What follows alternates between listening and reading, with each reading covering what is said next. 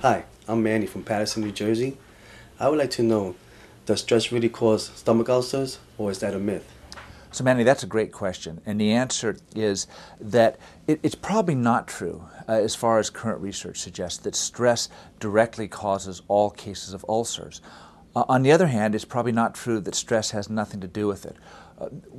What the situation appears to be is that stress increases the risk of developing ulcers if other factors are present. So for instance, we know that many ulcers appear to be associated with a bacteria called H. pylori.